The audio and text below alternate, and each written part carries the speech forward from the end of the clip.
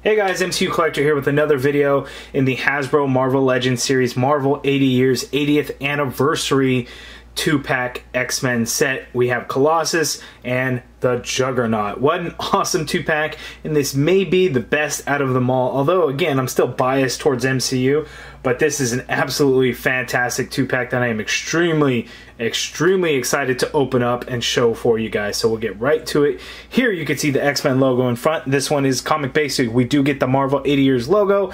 Two figures looking really awesome. We get some added accessories, so very cool there. Side artwork there. It's kind of hard to show that on screen, but you can go to my Instagram page and you can see the artwork.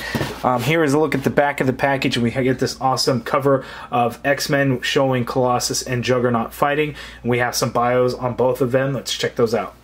Marvel's Colossus, a mutant with the ability to transform his body into metal. Pyotr Rasputin left his farm community to join the X-Men and fight for good. Marvel's Juggernaut. Kane Marco possesses superhuman strength and extreme durability that allows him to rampage through any situation as an unstoppable juggernaut of force. Remember, Juggernaut is not actually a mutant.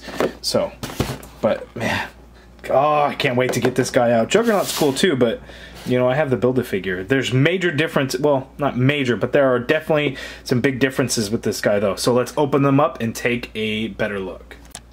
Wow, here are Colossus and Juggernaut out of the package, and this Colossus figure is amazing. Juggernaut is really cool too, but Colossus, wow. Awesome 2-pack that I highly recommend everybody get, and I haven't even gone over the articulation or the details or anything, but the classic Colossus look, how awesome is that? So we will take a look and compare to the previous Build-A-Figure as well as the previous Colossus figure that Hasbro has released. But first, let's take a closer look at Colossus, look over his articulation accessories, then we'll look at the Juggernaut, and then I'll go through comparisons for each as I'm going through them. So let's get right to that now. Okay, here's a close-up look at Colossus, and what an awesome looking figure. This is the same head sculpt as the one that we got in the Warlock wave, but the rest, well, not the rest of the figure, the torso, the body, the legs are different, but the arms and hands are the same. But I really like the actual chrome look that we have here, as opposed to kind of the other, I guess, look to it, the one with the wash over it. I really like the shiny look to Colossus. I think it's awesome. I'm glad that we got the classic suit. Just really great looking all around, so I'm glad to have it. Surprisingly enough, the paint apps are pretty good on this guy. Not that there's a whole lot to begin with anyway, but it's all done pretty cleanly, and I don't have any issues. I have this belt here. That looks good. And the rest of the figure. Yeah, all around, just what an awesome looking figure. So happy to have this guy. And you can see the left hand is an open hand. Both hands are open. And he does come with additional hands, which are both fists. So extra interchangeable hands that he comes with. But yeah, what a great looking figure. Now let's look at his articulation. Okay, so articulation. So Colossus can look down, no problem. He can look all the way up really well as well. Swivel of the head, and there is some neck pivot in there, so that's great. Shoulders come up that high there. Then these shoulder pieces are actually pretty flimsy, or not really flimsy, but they're soft enough that they can move around. It's really not going to hinder, so you can get a full rotation there, and that's not going to stop it at all. There is an upper bicep swivel. You get a single jointed elbow. I think I'm so used to saying double. Single jointed elbow, which looks like it's just under 90 degrees. Don't have a problem with that at all. Here is a wrist swivel, and we do have a hinge, and the same on both sides. One thing that's kind of driving me a little crazy is these wristbands are actually kind of big, so they move around quite easily. Usually when we get stuff like this that's actually added on, it's a little bit of a tighter fit, but they're definitely a lot looser and can really move around on the arm. Ab crunch, he can crunch down that far. He can crunch that back, and then the color goes throughout, so it's really not going to be too bad at all. We get a waist swivel in there, and the belt doesn't get in the way, but you could always move it if it were to. Legs go out this far apart, so he can do the splits. He can kick out that far, and his leg is not going to go back at all. There is an upper thigh cut there. Get a double jointed knee, so this boot part here is actually just part of the kneecap, and then it's pretty soft rubber. That's not going to get in the way of anything. No calf swivel, but we get a foot that hinges down, hinges up only a tiny bit, so that's probably the most lacking in articulation for this figure. And then we get a nice ankle pivot there. So what an awesome looking Colossus and good articulation. Now let's see him next to the Warlock Wave. Okay, here are the two Colossus figures side by side, and what a difference between the two. The color of the metal chrome versus the not chrome finish, and then the costume choice. That is the huge thing about this figure, is getting this classic Colossus look to it. So I'm super excited to have it. As you can see, the head sculpts are the same, the arms and hands are the same, the rest of the figure is different. Now, one thing I really like about this guy is he actually has big feet, which helps keep him balanced and standing no problem. This guy is, you know, he can stand up, but just a second ago he had toppled over, and I had to refilm some of this. But the feet are a little bit small in my opinion, so it makes it a little bit difficult to keep him balanced. He wants to kind of fall back because he's a bulkier figure. He's kind of top heavy compared, so he does want to fall over. So I just wish the feet were a little bit bigger, but still a great looking figure. Now let's move on to the Juggernaut. Alright, and here's a close-up of the Juggernaut, and you can see here he has a different helmet. So this one is a new head.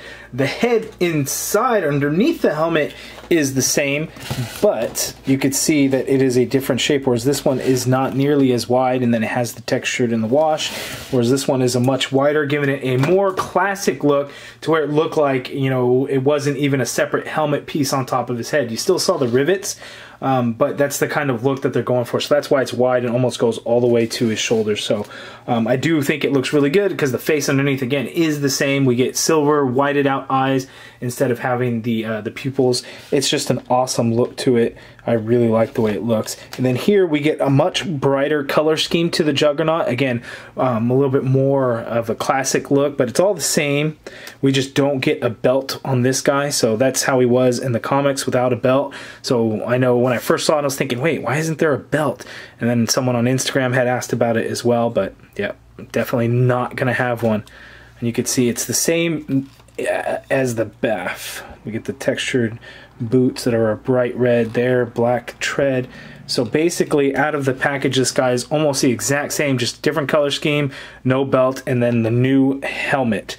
So let's zoom out and take a look at the articulation and compare him to the older Build-A-Figure. Okay, so for the articulation for Juggernaut, he can look down somewhat, and he can look up somewhat in the helmeted head. Shoulders can go out that far apart. You try to put it any more out, you're going to pull the arm out. I know, that's what happened to me. Full rotation, there is an upper bicep swivel. This band is loose and can be adjusted around. You get a single jointed elbow, which happened again. I did that earlier. So you're only going to get that much of a bend in this elbow. So that's not even 90 degrees. You try and bend it anymore, depending on how you're holding it, you're going to pull that hand right out like I did several times now already. There is a wrist swivel, and you do get a hinge in there as well. We have additional hands, which I'll show you those here pretty soon. Ab crunch, you can crunch down that much forward so you can get him into a nice little running pose, charging. He can go back that much, so actually not a whole lot. There is a waist swivel there, no belt to get in the way of that. Legs go out that far apart. He can kick forward that much. Leg goes back a tiny bit. There's an upper thigh cut where that leg first connected when it was still a Build-A-Figure. Single jointed knee, which gives you only that much bend, so not even 90 degree at the knee. There is no calf swivel. You get a foot that hinges all the way down though. Hinges up only a little bit, not a whole lot, and then ankle pivot. So decent articulation for a big guy. Now the head, and pop that off just so you guys can know and can see it. This helmet is a very soft, like rubber material, which can kind of be adjusted around. It still looks good, but there's no texturing to it whatsoever. Same material is used for the damaged effect one, but this one shows a lot of texture and scratches and nicks and things like that, so it's really cool. So let's switch out the heads and show you guys these really cool things. Okay, so I popped on the unmasked head for Juggernaut, and this thing looks really, really good. The hair is a separate sculpted piece that's glued onto the head, so that's how you can get that layered look with the little pieces of hair that come down over his forehead. I really like the way that looks. The black eye bruise came out looking awesome, the purple around there, and nice touch Hasbro. They put red or pink in the eye, not having just the white around his eyes. How awesome is that little bit of attention to detail? You know, they did the purple for the black eye and then a little bit of pink for that bloodshot eye. Great job, Hasbro, on that little detail. That's something that could have easily been overlooked, but they went the extra step and did it like that. It kind of has a little bit of a busted lip right there. You can kind of see it, and that looks really good. I really like the way that looks. You get blue eye over here, and it came out looking good. One thing that's tough is this guy has absolutely no neck, and it kind of looks funny like that. But what you could do is you can do this kind of thing, and that would look really good too. So you can place the helmet right over it, and they did some really nice things with this helmet. So if you look here, again, looking at all of the nicks and scratches throughout, makes it look really good. So nice attention to detail there. Then the busted portions of it are sculpted nicely to look like the metal itself has kind of been torn. They added some silver paint in there for where this red paint would have scraped off. Nice touch. I think that looks really good. And again, it just sits right on top of his head like so. And yeah, it looks like it just got busted off that side of his head. That looks really good. You could see inside of it where his head kind of rests on there to give it that look like he's wearing it. So that is pretty awesome. I like the way that is. Okay, in terms of accessories, Juggernaut comes with two additional interchangeable hands. So a left hand that is open, and then a right hand, which is like a holding hand, but he doesn't come with anything to hold. Now, really cool thing that these little band portions in here are actually not sculpted onto the figure. They are a separate rubber piece that you could remove if you actually wanted to. I'm going to keep them on.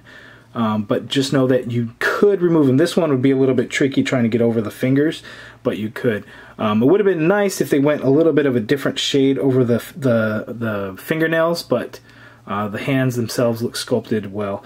Now, one thing that's tricky and why the hand kept popping off for me is because these pegs for these hands are very, very short, so they're easy. Very easy to pop off. Like when I was trying to hinge the hand, it just popped right off like that because there's just no peg to it. But makes it easy to peg right on in. It just goes in there like so, and there's that. And this hand looks abnormally large. I mean, even when in a fist, his fingers seem extra long, and I think that's because of the band. So that hand kind of looks funny to me, but that's probably just me. But same side on the other one, you just easily pop that right on off and pop the new one on, so he has these open hands, and that's something that will also help differentiate this figure from your Build-A-Figure. Which, speaking of, let's get into the comparison. Okay, so here are the two Juggernaut figures side by side. You can see again, they are the same sculpt.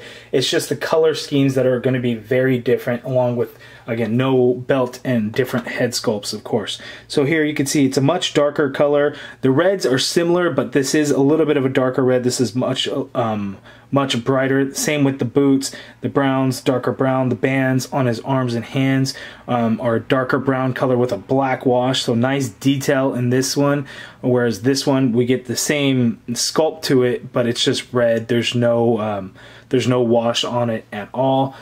So I do like this one. I actually like this Juggernaut more than this one, but this one does have a special place being a more classic look. Or as my friend Derek, Plastic Soul Collector, would say, it looks like he came from the video game with the brighter red. So still has its place and still looks really good. So earlier I had talked about the head sculpt being different. So looking at it, again, here, it's all smooth around the helmet. Whereas this one, you could see has a lot of texture detail and a black wash over it. But again, the face inside is the same. And one thing that I really liked that Hasbro did is they put a big old chip in his tooth right in the middle there, and I thought at first that was just kind of how the paint looked, but it's actually sculpted like that, so that looks really good. And again, I really like the whited out eyes, so you can see big difference in those head sculpts. Again, this one's much wider. Of course, you could switch them. I'm not going to show you guys, but you could switch them if you wanted to, because of all the same figures and everything like that. So it could happen. What I can do, though, is take this one off and do the unmasked head onto this guy, and that would look pretty good as well. So for your Build-A-Figure Juggernaut, that looks good, and then you could always just kind of turn it to wear his helmet instead of showing his face. So nice little touch. I like the way it looks. Okay, and just a couple of quick size comparisons. Here, Colossus and Juggernaut are with the Tiger Stripe Wolverine. Here they are with the Jim Lee Cyclops for your typical 6-inch action figure Marvel Legend. Here they are with the new Retro Wave Storm. And last, here they are with Deadpool. Now this is the X-Force Deadpool. The other Deadpool I still have in my display. But, you know, you can make some fun with these three, even though these are comic versions, not the movie versions like in the movie. But there they are. So that is my review of these two figures. You guys let me know down in the comments below. Are you excited for this 2-pack? Will you be picking it up? I believe somebody in California, probably SoCal, found them at a Target store. So they are starting to hit in places. But you guys let me know if you're going to be picking it up. Let me know what you guys think of the video. Hit that thumbs up button if you guys liked it. Subscribe if you haven't already done so. And as always, guys, thank you for watching.